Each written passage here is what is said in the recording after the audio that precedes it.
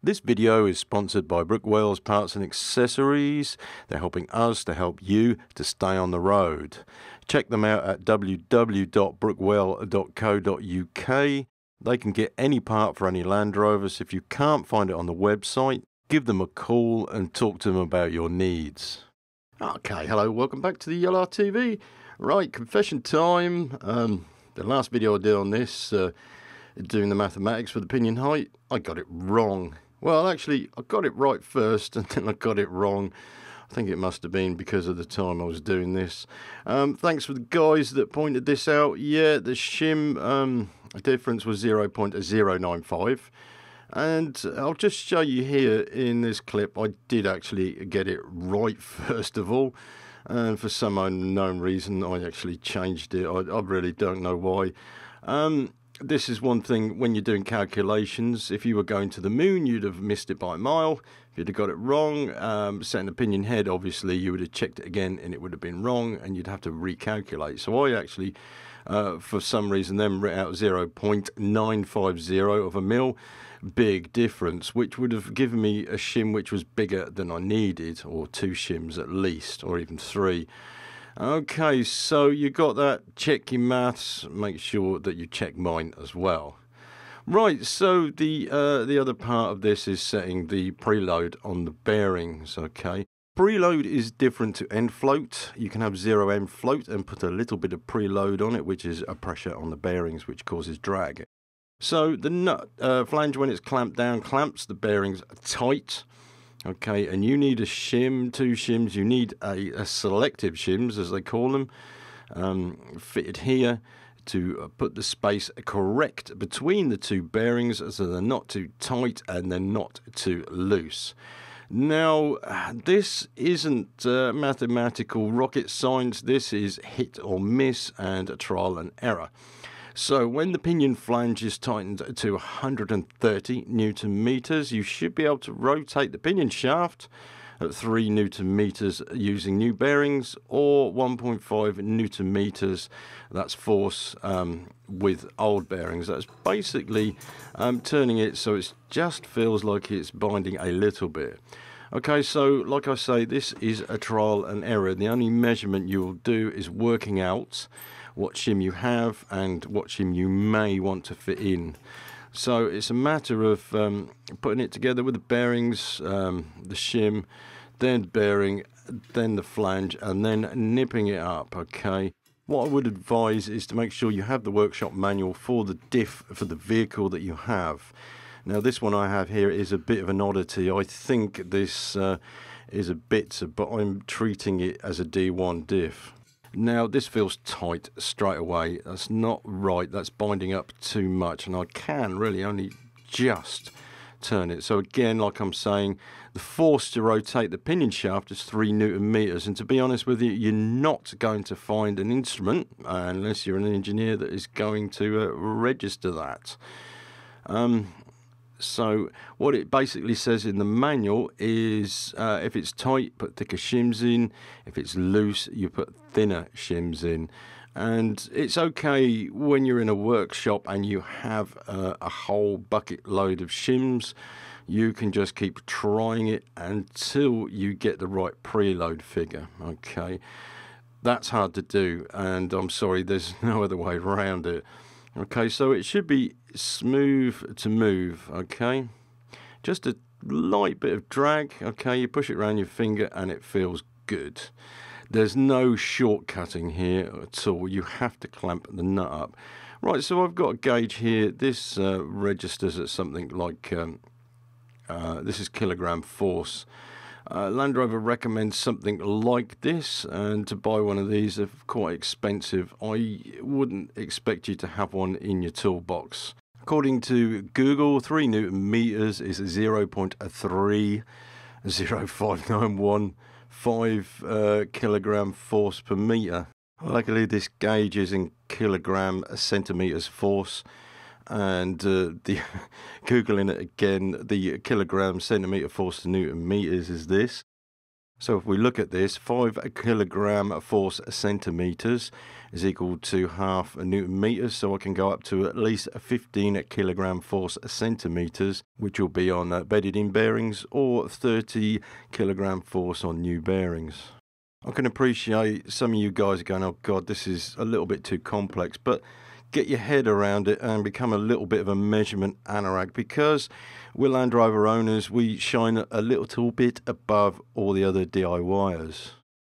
Okay, this thing here, some of you know it, you've done your timing belts with it, no good. Okay, so if you put your shims in and you've got this sort of play, it's absolutely no good, and the shim is too thick. Okay, because it's allowed too much space between the two bearings, as you can see.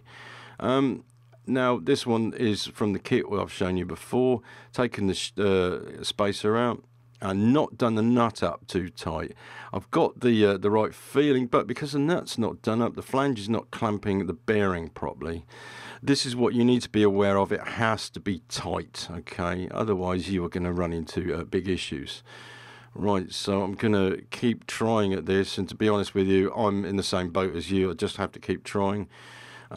What I did, the one that was extremely loose, I put 3 shims in. No good, okay. So I put 2 in and then try it from there. What I do have a discrepancy with is the shim that I've measured that I've got out of these diffs and the ones that Land Rover recommend, and you'll see that in a minute. There's a slight discrepancy. However, you can order the shims, and I expect you to order a few of them, not just one. I'm afraid there's no other way around this at all. Okay, unless there's somebody who's watching this that knows a way around it, it is a hit and miss affair until you get it right. Okay, so it's trial and error. As you can see here, I'm holding the flange and then torquing it up to the recommended torque, which from the manual for this diff is 130 Newton meters. Okay, so I'll just click that off. So what Land Rover recommend, if you're not using the original shims with your diff, then you use the thicker shim to start with, which is a 2.155 millimeters. And this is where the discrepancy with the shims that I've got here comes into play, because when I wind this up, this comes up to something like 2.315 millimeters. Now, don't trust my measurements. You can see that I'm not confident in my measurement all of a sudden and my mathematics, but I did get Eugene to double check them, and we are actually agreeing on the size. So never mind. What you have is a big list here of Pinion Preload Shims, which you can get from Brookwell's. You have the part numbers here, and I'm afraid I will have to leave you with working it out for yourself, because I can't do it. It's very individual for each diff. And once you've said it right, you're okay, you're home and dry. And if you've got extra shims, all the better, because you will become an expert once you've done this. It's grueling, but it's worth it. So anyway, what you're feeling for, as I said before, I've got the old diff without the crown wheel in there, and this one I've just set. Okay, that's nice and smooth. A little bit of drag, which is a preload. I would trust your feelings. Human beings have evolved to sense things quite sensitively, so go ahead and see how you get on. You'll have noticed that there is no diff pinion seal, and you do not want to fit it while you're trying to get your preload right on your bearings, because you're going to have to get this, take this on and off for quite a few times. What I recommend is not what the manual says and fit the pinion seal until the crown wheel has been fitted and the backlash has been set correctly, and we've checked the teeth impression. This is quite important, because if it's not meshing properly, then we might have to alter the pinion height slightly. But hopefully, if you've done it right, it should be okay. But until then, don't fit the pinion seal. Okay, so now we've got to get on with assembling the crown wheel. This was marked earlier, and I've got 391, and the pinion number is 391 as well, so it's a matching pair. Just make sure that you do have the matching pair.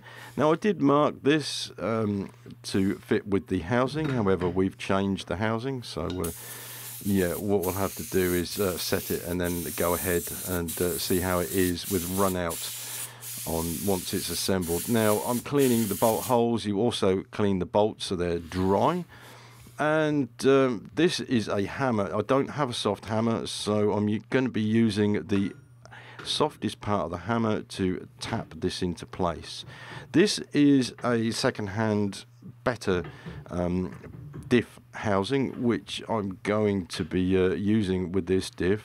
Okay, you could as well be putting a limited slip diff in, doesn't matter. Okay, so never hit metal with metal when you're trying to force it through like this. Now it is a very, very tight fit, so you want the bolt holes to line up. You do get a second chance, however, if they don't.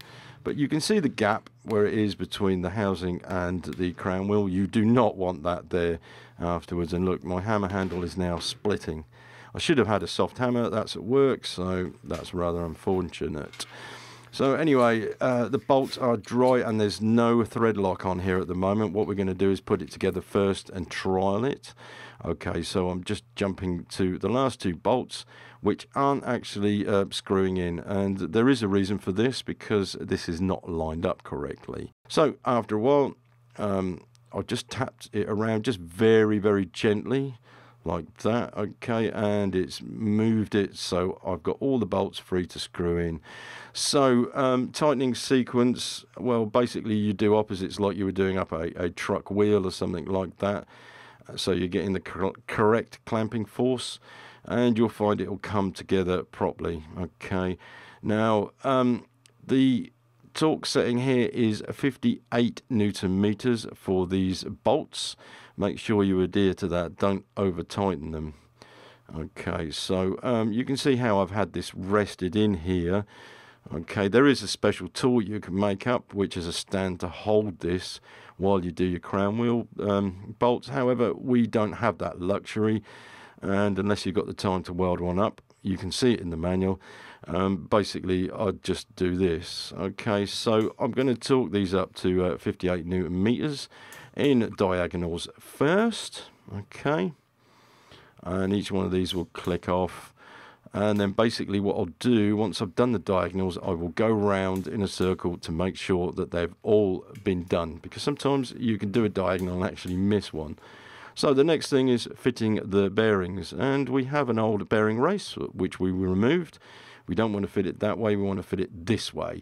Okay, we do not want to damage the bearing race, otherwise this could cause overheating. So basically back in the press and press it into place. Okay, there's a no-brainer here basically. Yeah, so the bearings go on one either way, and you usually want to do this just before you're assembling it. Okay, you can see how I've fitted this up. I've also used a brake drum. Okay, now this is just for demonstration purposes. I'm just going to show you that this end you don't really want to put any pressure on it. You want something with a hole in it, like you can see on this side. Okay, so the crown wheel is actually facing upwards on the teeth, and then we'll press it into place, and it doesn't take that much force.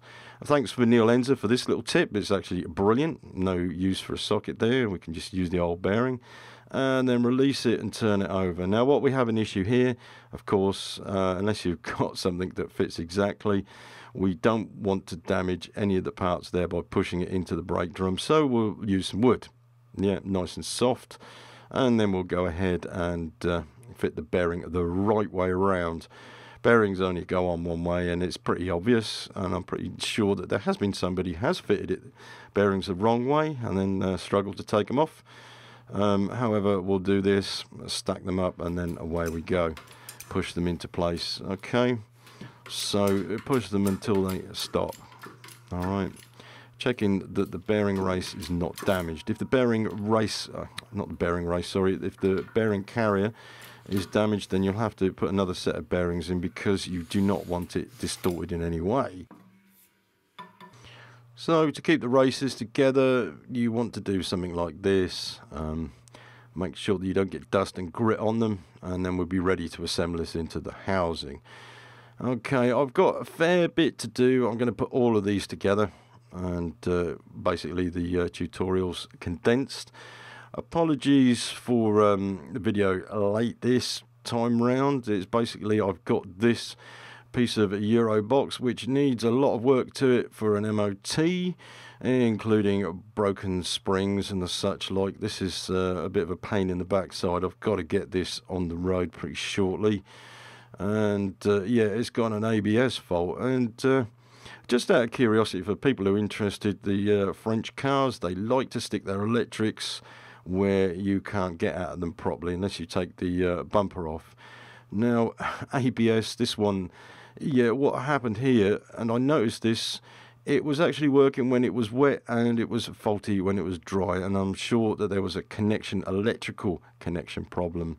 The DTC, when I scanned it, it said that the pump was seized, or there's high resistance, which was being read in the ECU on the positive usually. Now, I just have a look here, and I pinned out all of these that were relevant, which you've got 2 powers and 2 earths.